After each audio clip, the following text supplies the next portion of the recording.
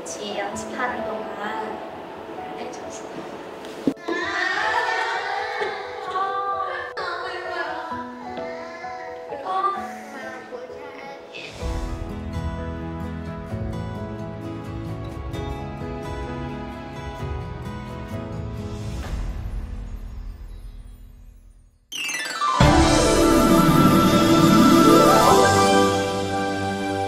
클레버 미야 피아스.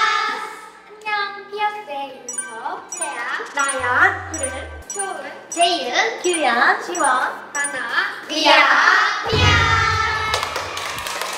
자, 여러분 벌써 우리 2022년 두 번째 앨범을 발표하고 활동 종료를 앞둔 피어스와 오늘 만나게 되었습니다.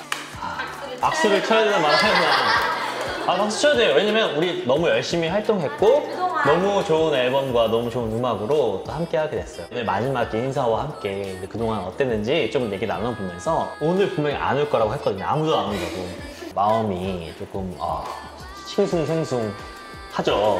그죠? 1년 동안 엄청 많은 고생과 또 즐거웠던 일, 또 슬펐던 일 너무 많이 있었죠. 중간에 우리 현주가 같이 멤버를 활동하다가 1월 달에 이사를 왔잖아요. 그렇게 되면서 저희 여기 강남으로 이사 온 거 기억 안 나세요?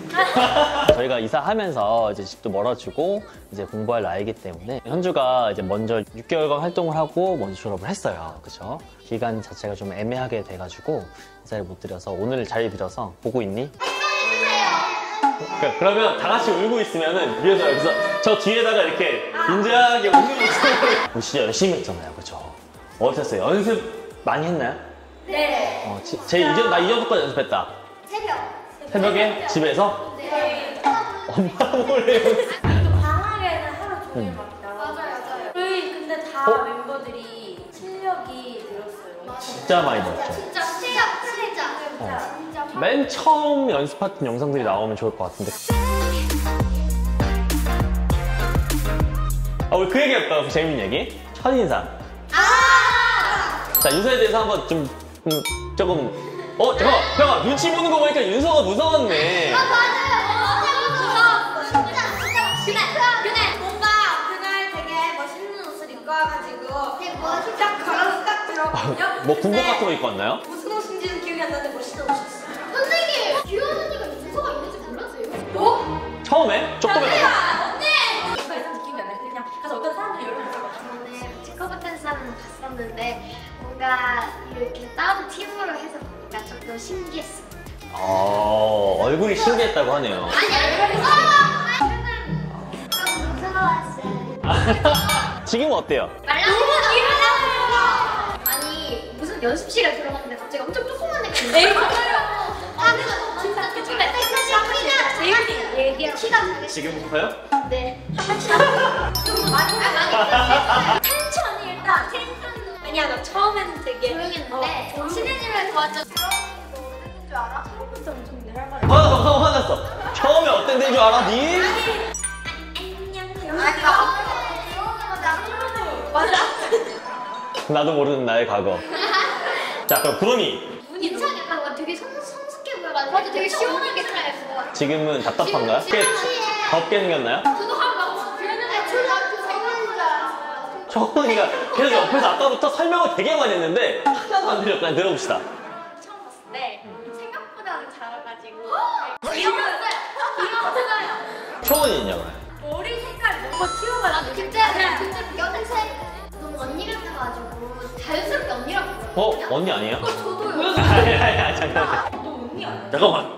저기 뭐야? 동갑이야? 동갑이야? 언니 동갑이야? 그래서 기아쌤이에요. 저희가 앉는 안무가 있었는데 거기서 진짜 머리가 연습 열심히 해서 땀이 나왔어. 좀 떡지기도 했고. 기아쌤 저 머리 이쁘요. 재윤이는요? 그때는 너무 귀엽고요. 지금 너무 예뻐요. 진짜 살이 많이 빠졌어요. 진짜 재윤이 거의 그러고 네, 처음에 너무 웃겨요. 규현이 상체가 없었어요, 그냥. 맞아. 너무 그때 처음 막 연습한 날에 옷에 엄청 삐까뻔쩍한 거에 나 귀여운 줄 알았어요. 이러고 연습했어. 완전 진짜 개미 허리라고.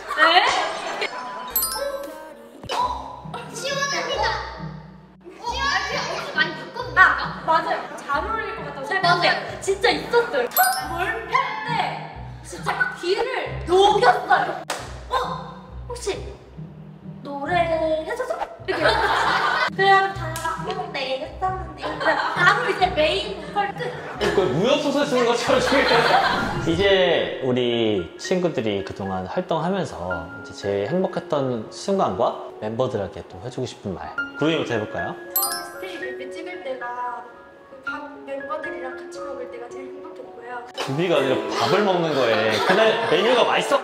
멤버들이랑 연습할 때 장난치는 게 연습하고 나서 쉬는 시간에 야! 피어스 졸업해도 한 번씩 보고 진짜 다들 사랑해. 스테이 녹음할 때 끝나고 다 같이 떡볶이를 먹을 거예요. 재윤이 언니가 제 팩트를 바닥에 떨어뜨려서 갑자기 아니에요. 그런 거 없어요. 스테이 연습 영상이 나옵니다. 없던 일로 합시다, 여러분. 편집.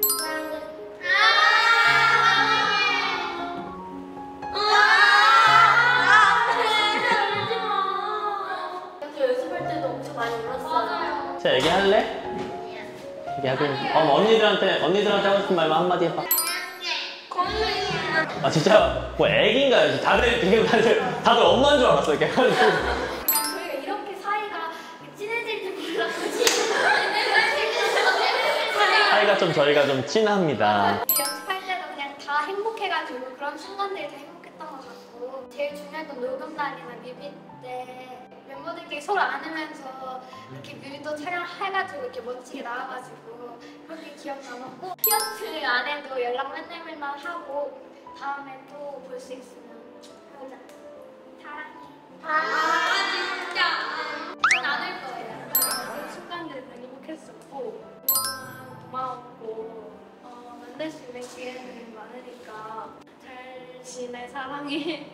그냥 연습했던 모든 순간이 다 행복했고 모든 날이 다 기억이 났어요. 가족 같은 심정으로 항상 고마웠었고 진짜 셀 수 없을 만큼 사랑해.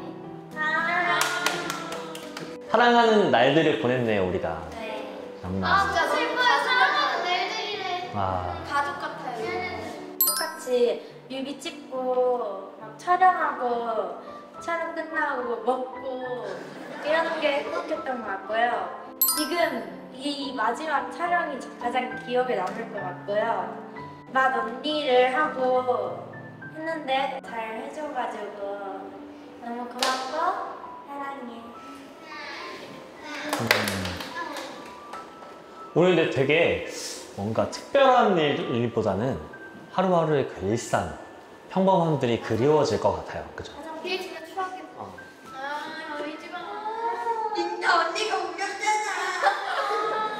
행복했다는 뭐 별게 있는 건 아닌 것 같아요. 그냥 그런 순간들을 행복하지 않았다는 거야? 별거 아닌 일에도 행복했다는 뜻이죠. 맞아요. 그만큼 더 소중히 있고, 그리고 우리가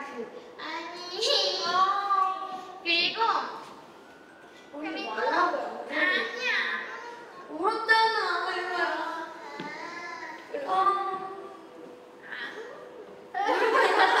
참지 않아도 괜찮아요.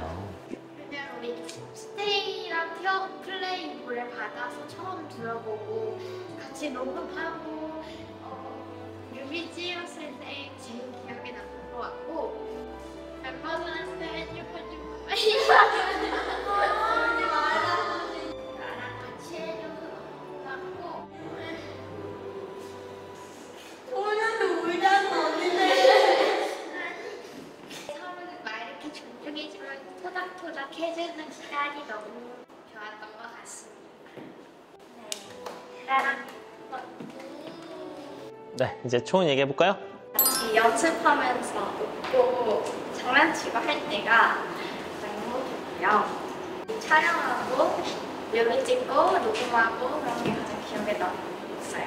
같이 연습하는 동안 잘해줬어요.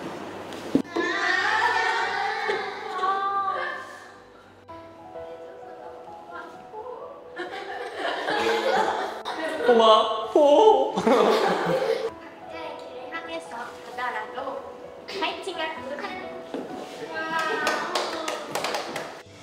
우리 함께 오늘 못한 현주도 지금 연락하고 있잖아요, 그죠?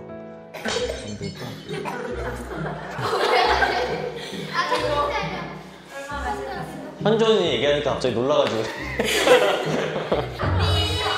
여러분들이 2021년, 2022년 활동한 피어스임은 평생 변하지 않습니다. 모두가 기억하고 있고 기억해주세요. 시간은 클레버에 남아있으니까. 우리 기록에 남아있어요. 우리가 언젠가 어마어마한 사람이 됐을 때, 우리 규현이가 대통령이 됐을 때 함께한 시간들을 기억하고 더 의미 있는 시간이 될 수 있도록 앞으로도 더 좋은 활동으로 각자 어떤 자리에 있든 간에 우리 친구들이 피어스로서 오늘 활동 종료를 하지만 우리 뒤에 계속 클레버에 있을 친구들도 있고 다음에 피어스가 또 계속 할 수 있는 친구들도 있고 마지막이 아닙니다. 우리 이번 기수의 활동의 아름다운 종료를 맞이하고 있는 날입니다. 우리의 만남의 끝은 아니에요. 우리 팬분들께 한마디씩 하고 마칠게요. 지금까지 봐주셔서 감사합니다. 사랑해요. 앞으로도 클레버TV 사랑해주시고 저희도 많이 사랑해주세요. 좋아해주셔서 너무 감사하고 각자의 길을 가더라도 네. 아니 저는 울지 않습니다. 이 울어.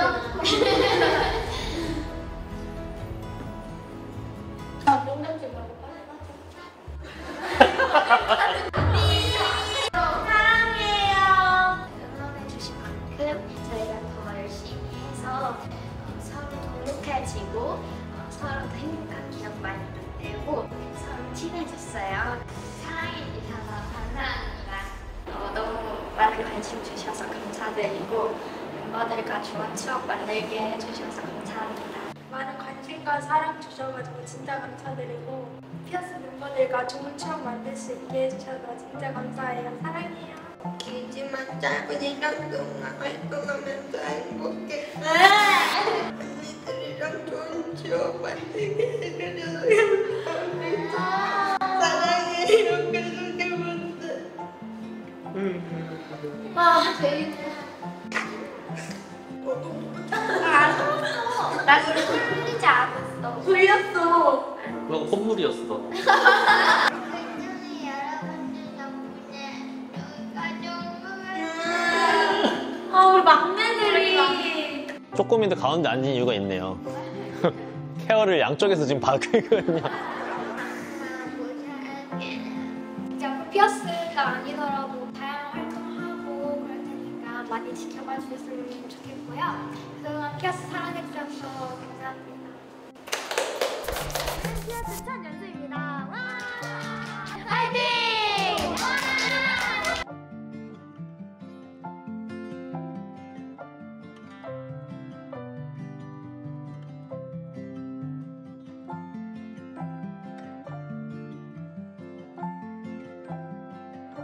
이렇게 활동 종료를 하지만 지금 했던 활동으로 인해서 앞으로 더 많은 활동과 좋은 미래를 가져갈 것이라고 생각하고 응원합니다. 자, 그럼 여러분 친구들 마지막으로 구독과 좋아요 한번 해볼까요? 다 같이? 피어스 5기를 사랑해 주셨다면 구독과 좋아요 꾹꾹 눌러주세요. 그러면 안녕. 여러분들 사랑의 마음을 담아서 댓글 남겨주시면 좋을 것 같습니다. 안녕. 진짜 안녕. 진짜 안녕. 아니 뭐 진짜 이거 아니야. 자, 감사합니다.